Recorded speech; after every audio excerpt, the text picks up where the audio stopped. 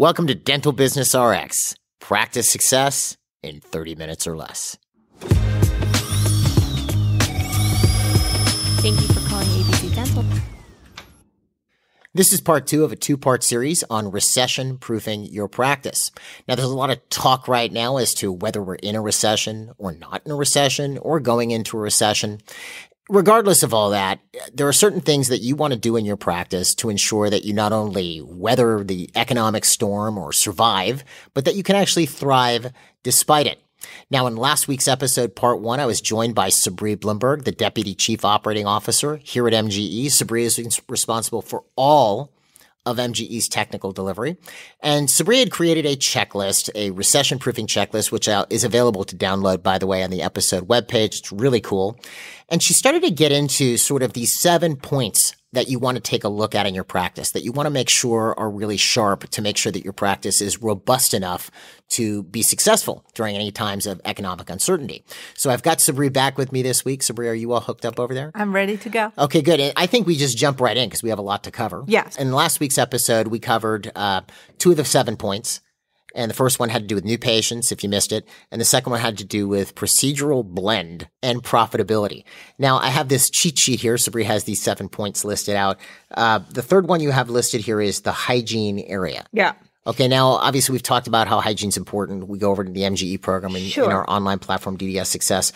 But as far as recession-proofing, what am I going to focus on with my hygiene area? Okay, well, the first thing is to understand why hygiene is on this checklist. Okay. And it's on the checklist for 2 reasons. Mm-hmm. One, because obviously it's a source of revenue in the practice and should be about 1/3 of your overall production, should be hygiene production per month. Sure. Right. So there's income associated with this area. And the second thing is all the sales or potential sales that you could be getting out of hygiene that are going to fill the doctor's schedule. Okay. So 60% of a doctor's charts in the United States have outstanding treatment in them.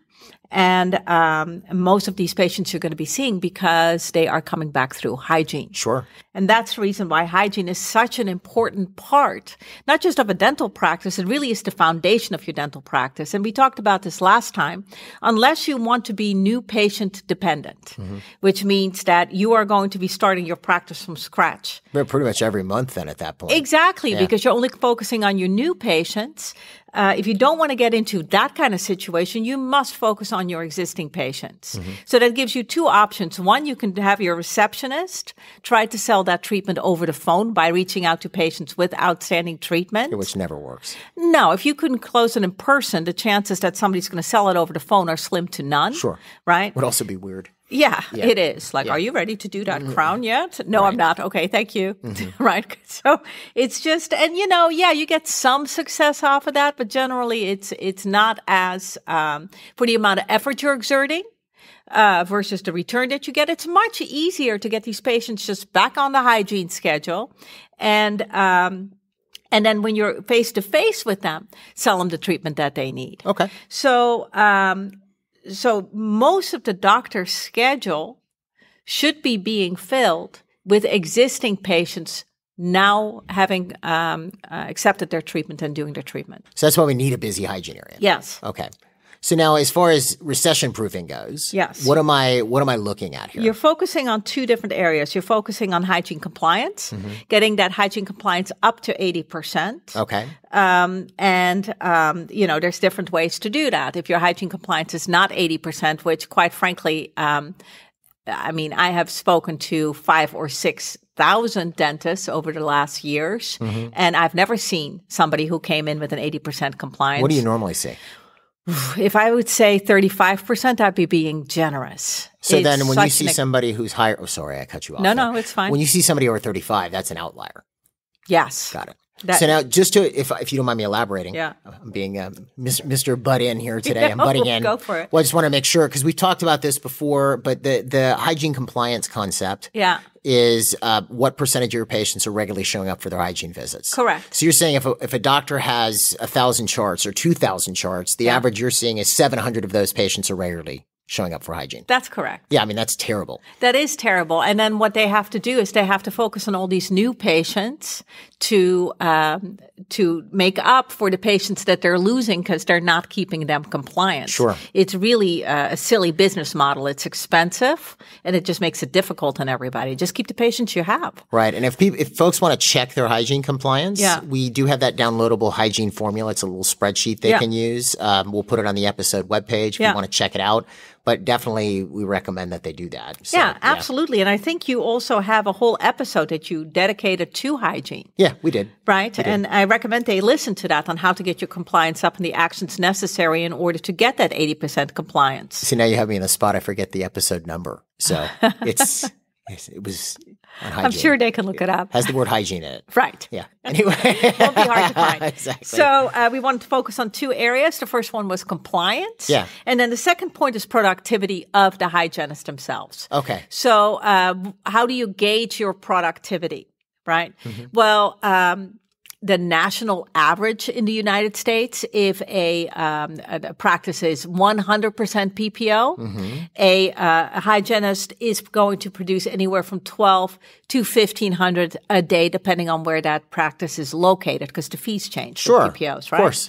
So wait, let me stop you there. So 12 to 1,500 a day for a PPO hygienist. Well, the hygienist isn't PPO, but all these patients are in a PPO. So I'm taking a reduced fee. That hygienist should still be doing 12 to 1,500 a day. Correct. Okay, so that's the point I'm gauging against. Correct. That's the national average. That means if you're just doing the usual, you should be doing anywhere between 12 and 1,500 a day. All right. Now, if you're not, right, what is happening there is either you have such low compliance that only your patients who are super compliant are showing up in hygiene, and usually the only thing they need is a cleaning.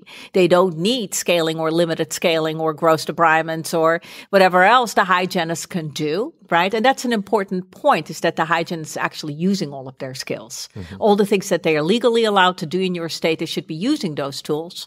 And then obviously that is going to lower your overall production because you're not getting other things that would augment that production. Right. And then the second thing that's going to lower that production is if the patient does need treatment, and for example, the patient does need a gross debridement. Usually what would happen if the hygienist, just like what happens with the doctor, like a doctor usually comes out of school just like a hygienist comes out of school, and they're all bright-eyed and bushy-tailed, and they want to use all of their skills, and they really want to help patients. And they have this idea that whatever they present or tell patients to do, they're just going to magically do.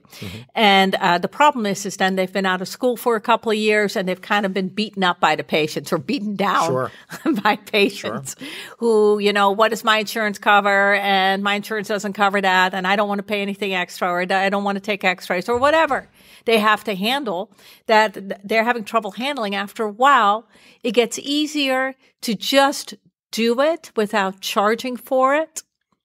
So you're saying to get hassled by the patient. Patient needs a gross debridement. Yeah. And then they go, it's a cleaning. Yes. So they're not charging for that gross debridement separate from a pro fee. Correct. Or they're not doing like a couple of teeth need scaling, right? Okay. Well, you should be charging for that. Sure.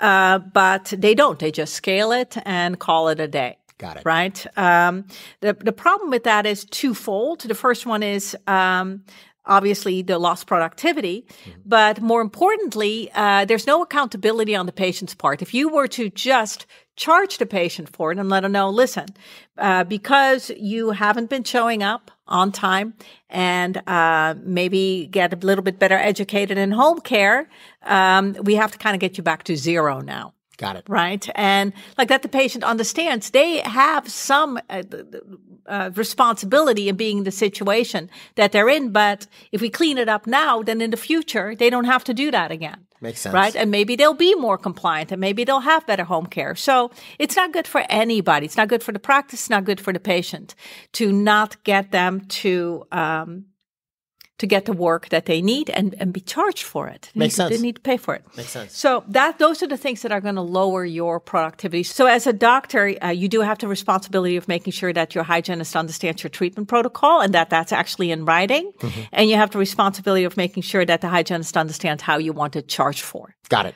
Right. And that's it. And just those couple of little things will improve your hygiene. All right. So that makes sense. Those are the areas we're going to put our focus on with hygiene.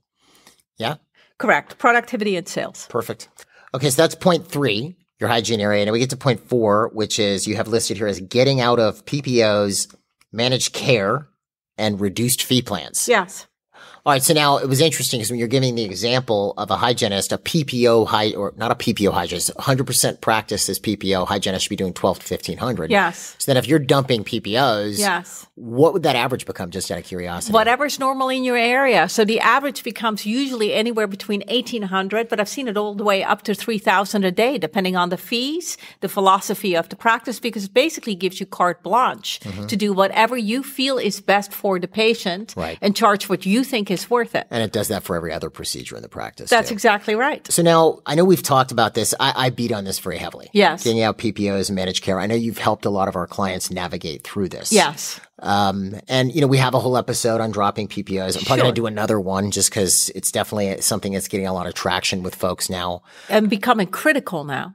Now, that's an interesting thing you say, critical. Yes. In a sense of, so if I'm facing a situation where profitability is at a premium and things like this, because, salaries have gone up, everything's gone up. And, economic uncertainty looms, so to speak, where it's a little bit more difficult, then it's more important that I'm getting $1,400 for that crown than the $1,800 because $1,400 is what I should be getting. That's correct. Yeah. So now, as far as doing this, because obviously we could spend 3 hours. We've done whole live streams for 2 hours about getting out of PPOs. Yes. What would you say, like if someone's out there listening, they go, well, I want to get out of PPOs, what would be their first step? What would you have them do? Well, the first thing you have to do is you have to break down your patient base by types of PPO, compensation for that PPO, all right, and how many patients you have participating with that particular plan. Patients, types, and compensation. Correct. And we do have a spreadsheet for this, the one we made, the insurance plan analyzer, which again, I know we got a lot of downloads in this episode, but I'll put it up there. Yeah. So now, let's say I do those things. Yeah. Types, number of patients, and compensation, right? Yes. Right? I hope I mentioned those 3 things again properly. Yeah. It's a little off the cuff. Yeah. So I do that, and now I want to figure out, what do I do next? Okay, so you have to have a couple of things in place in order to get out of PPOs. The first thing is that you have to have high compliance in your hygiene. So you would get the hygiene compliance sorted out before you start dropping the PPOs. So there's usually a couple of things that I do to kind of lay the groundwork. I make sure that practice is getting new patients, not just from marketing, but also from internal referrals, right? The quote unquote free new patients.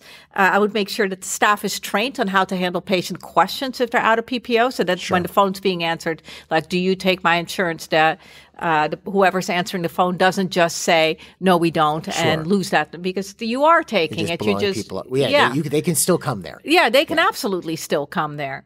And, there's some other things. And as I said, we do go over these. Hygiene compliance becomes very important. Doctor's ability to sell becomes very important. All those things become important. And then gauging that against that list that you made in the beginning, there might be a few PPOs that you look at right away that you can go, I can just get rid of these because the compensation's so bad or so few of these patients, just get rid of these. Well, I guess that's really the tell. Yeah. And that's why we have that spreadsheet. Yeah. Because I might enter, or let's say I take a PPO that's a large portion of my practice. Yeah. It's 30% of my practice. Yeah. But the fees are so bad. Yes. I entered in that little spreadsheet. Yeah. And then it comes out that, because that spreadsheet also tells you how many patients you could afford to lose. That's exactly right. Right. And I might find out that, I could lose 50% of these patients and not lose a penny in revenue. That's correct. And even when you're dropping an insurance like Delta, which is probably the most traumatic one to drop, you're not going to lose more than 30% of the patients. The other 70% of those patients you will retain in the practice and you've statistically. seen that play at university. Oh, God, yeah. Yeah. Like time after time after. I mean, even when the person is taking an HMO or Medicaid, where really they have to change insurance or providers in order to get any kind of benefits whatsoever, they still retain a large amount. Well, like what percentage of an patients. HMO or a Medicaid would a person retain? Well, Medicaid becomes a little bit more tricky, right? Because then it depends on whether you have a pedo practice and things like that. So this is modified by different factors. Sure. And we've had pedodontists that have dropped Medicaid entirely. Yes, we have. And even they survived, believe it or not. Exactly, and they're much better for it. Sure. So it really depends. I mean, usually those numbers go up to like 50% at that point. Like when you're hitting an HMO or something. Correct.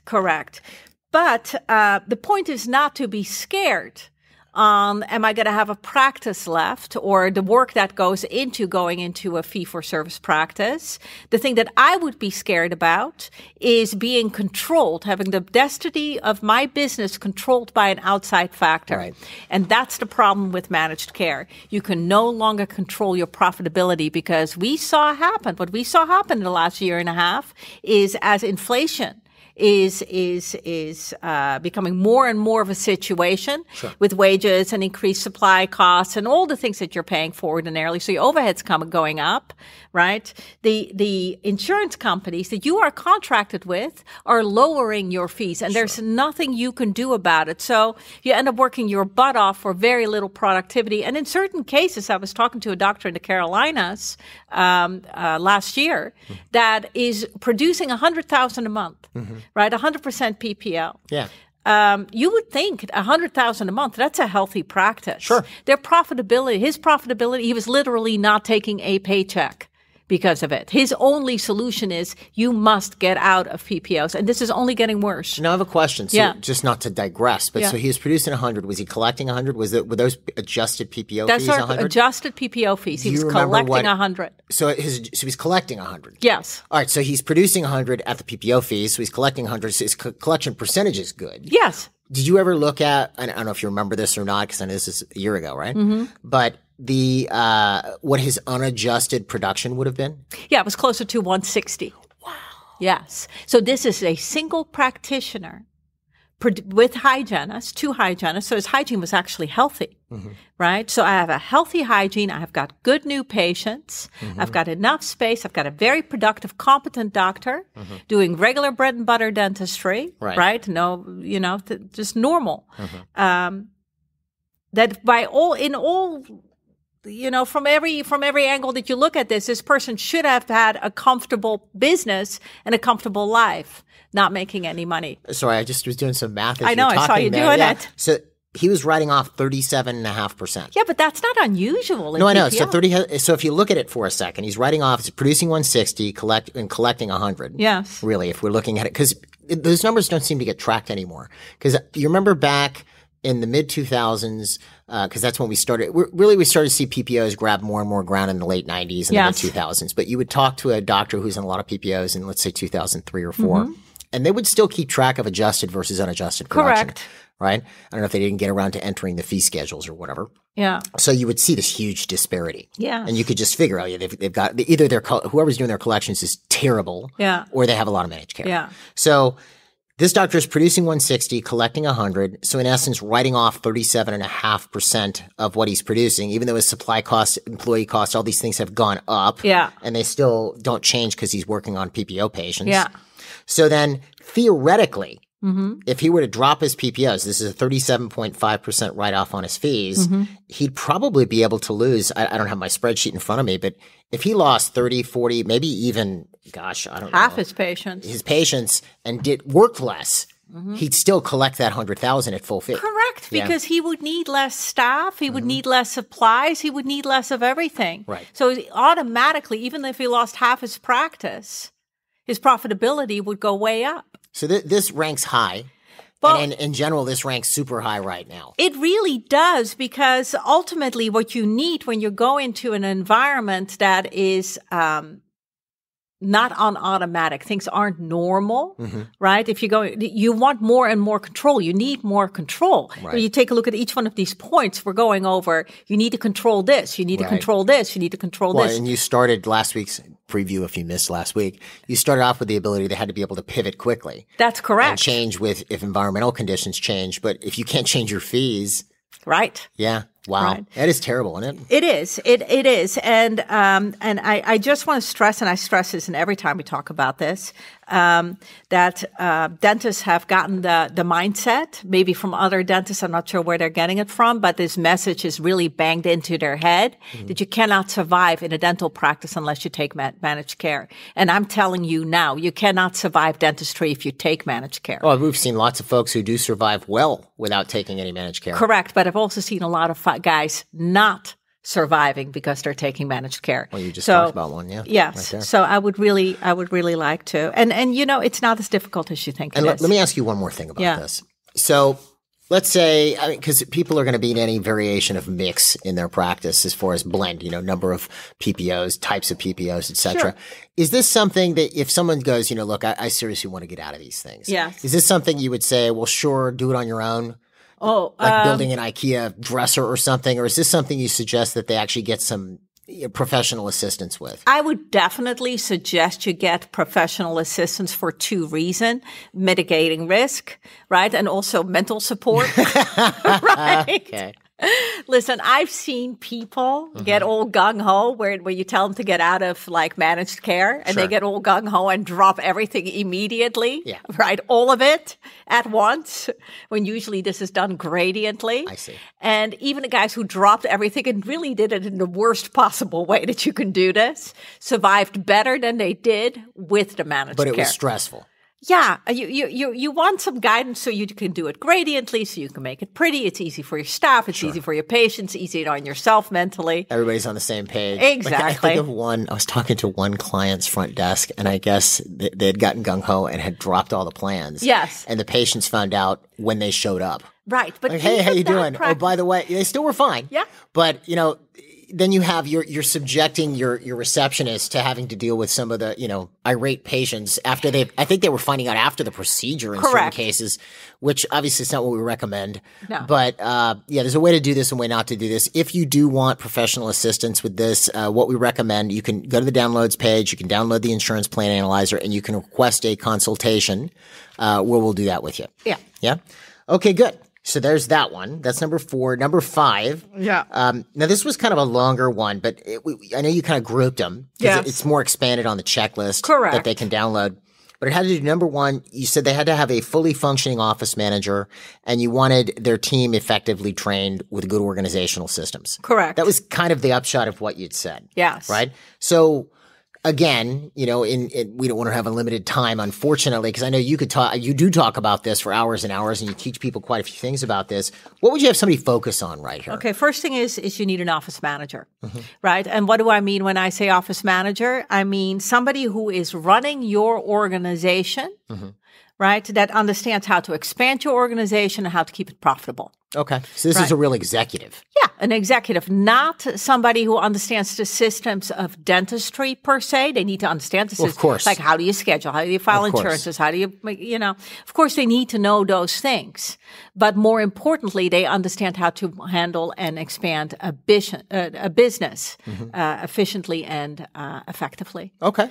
So that's where you start. You need an office manager because they will put your team together and they will train your team and they will coordinate your team and utilize the resources of the business properly so that your overhead doesn't go out of control and so that you expand smoothly. Okay. Yeah, because when we say get out of PPOs, who's going to do this? The doctor? Right. They're chairside. Yeah. That's not going to work. No. Who's going to fix the hygiene? The doctor?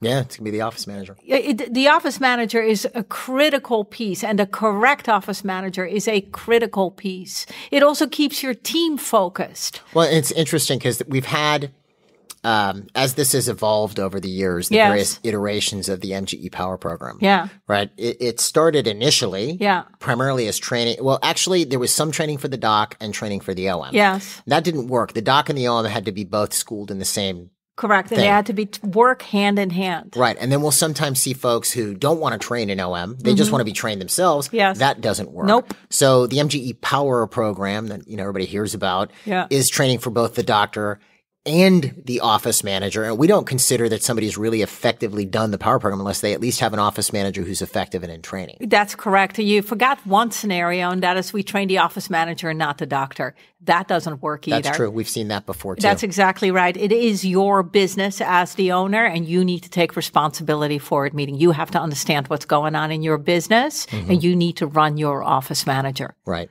That makes sense. Yeah. Yeah.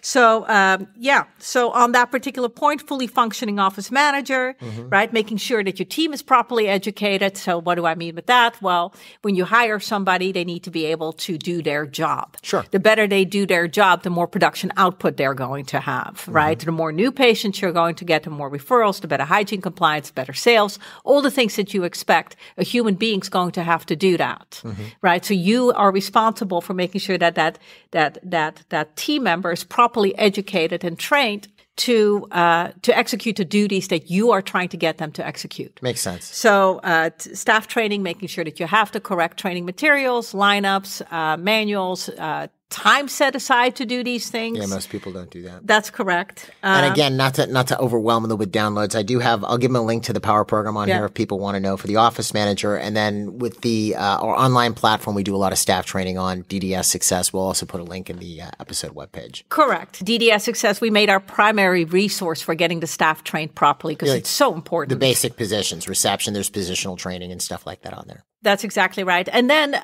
creating an environment that's pleasant to work in. And there's lots of pieces to that.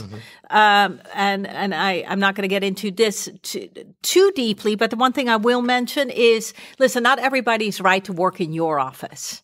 Right? It doesn't necessarily mean there's anything wrong with your office. It doesn't necessarily mean there's anything wrong with this person. It just means it's a bad fit. They really should be doing something else. So really everybody would be better served in that scenario if that person wasn't part of your team and you found somebody who's excited about being part of your team. Well, and that's what's interesting about that is knowing whether somebody's a good fit for your practice or not, or business for that matter. If you don't have an organizational system in place, you don't have an executive running the place. If the doctor is not knowledgeable about how to run a business, then you can't even detect if somebody's a bad fit. Correct, because it's totally based on opinion. Right. And I've seen cases where the OM is trained, like you mentioned, that model that does not work, the office manager being trained and educated as an executive and manager and the doctor isn't, where the office manager realizes, okay, this person's a bad fit, and the doctor kind of gives them pushback. But they're such a nice person. Yes. Yeah, it's like, but they've spent 8 hours on the phone and haven't scheduled anybody, but they're really nice. Correct. Yeah. Correct. It's kind of interesting how that works. Right. I mean, it really boils down to them being able to do the job effectively and them being, a part of the team, right? Meaning that they get along with their teammates. They have the ability to get along, and both those things have to be present. Well, and, I guess what's interesting about this too is right now I know staff issues they've always been a big deal. Right. They're a really big deal right now. Still, I thought it would start to level off a bit as the employment market started to kind of cool off a little bit. Yes. But it has not. I've still run into, what you'll see on message boards or inquiries from new clients. It's still like, this person wants this amount of money. This person wants this. I can't find a good this. Yeah. I guess the question is, if anybody's out there listening and they're in that boat, they're pretty convinced that it's hopeless. Would you give them a positive message in a sense that it is possible to still build a decent team in their practice? Yeah, absolutely. If you know what you're doing in that area, just like anything, right, you can absolutely put together the right team. People are out there. I mean, take a look at the amount. If you think there's no people to hire, go to the mall, go sit in the mall for a second on one of those benches and go look at the sheer amount of people in your neighborhood. But don't make it weird when they're looking at the people. No. Yeah, just look. There's lots of people. That observe people, not one specific person. Or don't stare at them. You get the idea. There's nobody to hire. Of course. Right? Okay, so you may have to be more creative about the way that you find these people. Right? It might not be as easy as just throwing an ad out there and then you have hundreds of applicants. That's not the time that you're in right this very second. So you might have to get more creative. But yeah, absolutely, the right team's out there for you. Now, and as far as last thing I wanted to ask you about this, because I know wages come up as a big thing right now.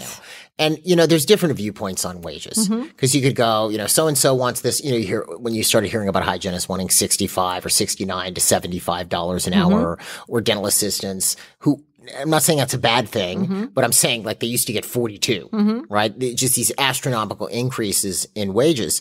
And, because I've been asked about this, you probably have as well.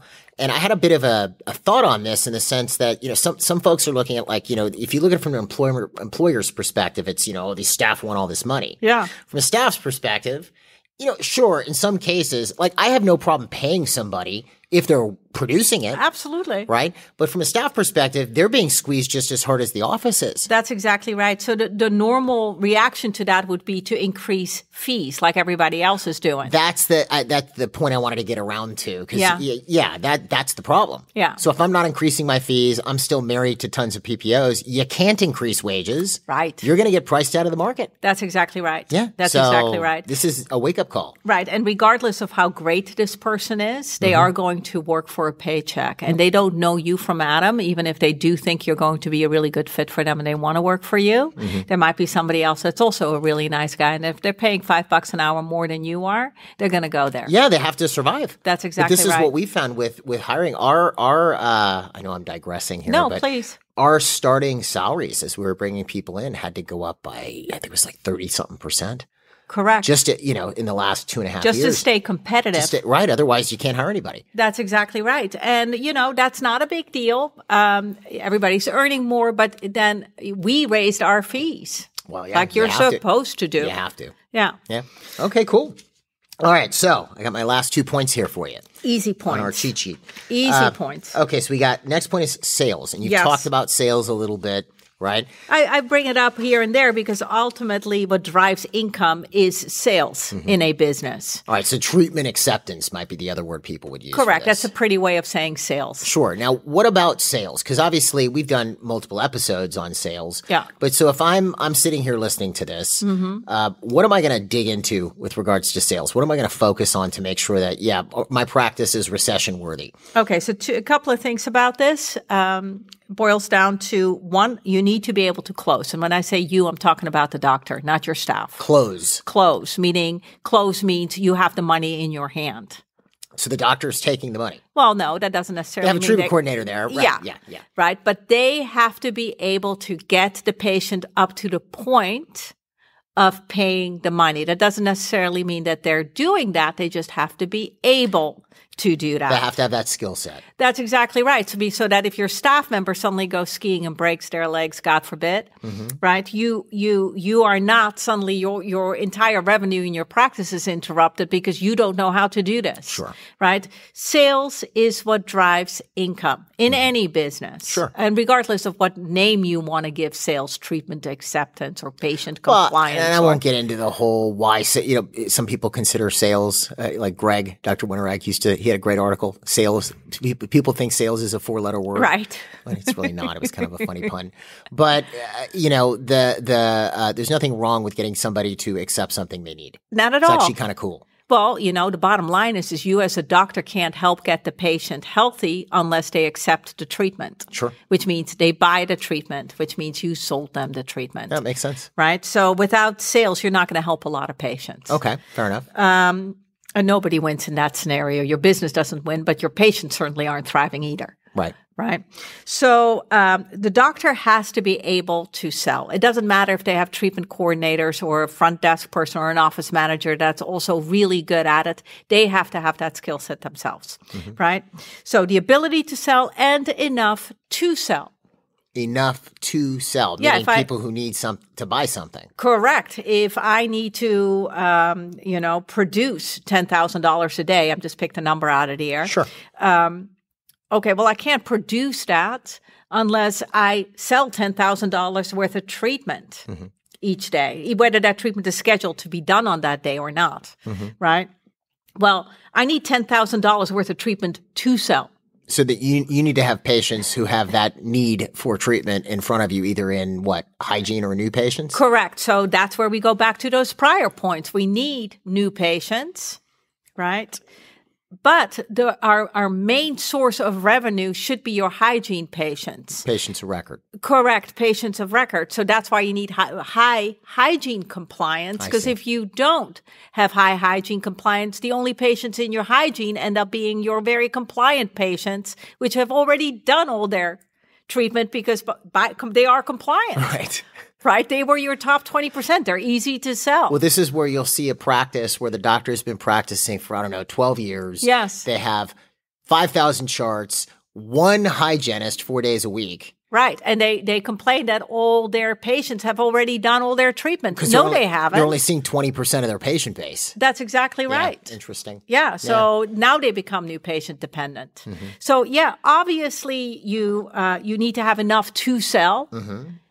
As part of that point. So you need to make sure that your hygiene's healthy. You need to make sure that you're getting new patients. Makes sense. And you need to have the ability to close those patients when they show up in front of you, not your staff, you. Right. Okay, cool. All right, which gets us to our last point. And we just did, actually, before I mention what it is, we just did a couple episodes on this. Yeah. But it's managing overhead. Right. Yeah. Right. And, you know, I mean, that's an obvious statement. You can't spend more money than you actually have. Sure. Right. But where overhead ordinarily goes off the rails, and I don't want to get too deeply into this because you really cover this in these episodes. Right. But where overhead goes off the rails is those little expenses that add up that weren't planned for, like, it's just $100 here, $100 there. And before you know it, you have no profit left. Or making financial decisions without knowing what your overhead is. Like, who are you hiring? Like, do you need that piece of equipment and things like that? And then the other part of managing your overhead is not committing to other financial obligations without you being really sure, A, does this fall within my overhead percentages? And B, am I going to be able to recoup financially on this investment I'm making? And the example you give a lot that we see a lot is the example of getting a CEREC. Okay. Right? We see people do it with a cone beam too. Yeah. The people are buying these things, which are good things to have. I'm not saying you shouldn't have them, but you just are not in a position where you're going to make money out of that right now. And those things are going to throw your overhead out of control. Well, and it was funny what woke me up to that years back. Not that I don't like CEREC. I think it's a cool machine. No. I'm not picking on CEREC. It's a great machine. The problem was we were seeing these newer clients coming in who all had CERECs, and when you did the lease payment math against what they actually were spending in lab fees prior to buying it, they were spending more on the CEREC than they'd been spending in lab fees, and it also required their labor. That's correct. So that's where you go, okay, well, is this really the right thing to buy? That's exactly right. Yeah. Right. So when I say managing overhead, I'm not just talking about controlling your spending. Sure. Right. I'm also talking about those new obligations, whatever you're putting money into, whether it's a staff member or a piece of equipment or that space next door, whatever it is that you're putting money, marketing, whatever you're putting money into must have that return that you're looking for. And that's part of managing overhead. Well, and part of, I think, in a recessionary environment, or if you're concerned about economic uncertainty. Yeah.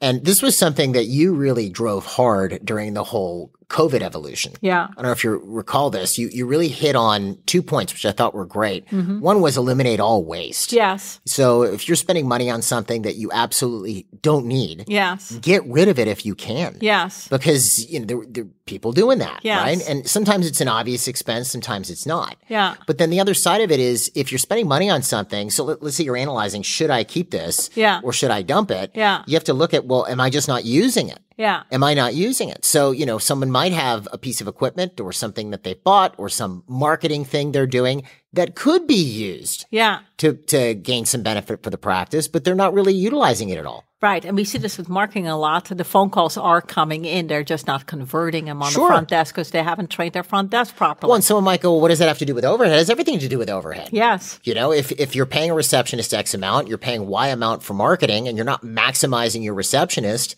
and this marketing's producing and getting you leads, then you're wasting money. That's exactly right. Yeah, so it's eliminating waste, but that doesn't mean just chop expenses out. No. You have to look at that expense and go, could this actually have a benefit to my business? And a lot of them actually do. Sure. It's just you're not planning on how to use it. Again, that boils down to having a good office manager and you really wearing your hat on the financial control of the practice and utilization of the resources that you have already paid for. Right. Like your patients. Right. Yeah. Like that's what we're saying. Maximize hygiene. Yeah. You've already paid for these patients. I think the big overriding theme is like eliminating waste. Right. Eliminate waste.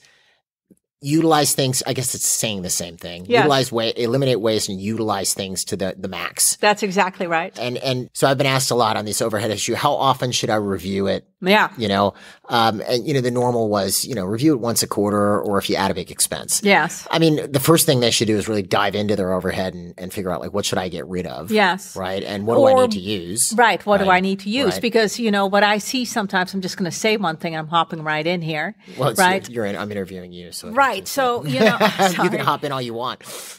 Like, what can I get rid of? Well, I can get rid of these staff and I can get rid of this marketing. And I'm like, are you like, no, you're not thinking right, right? That's not what you need to be doing right now. You need to use these things. You can't get rid of your marketing ever.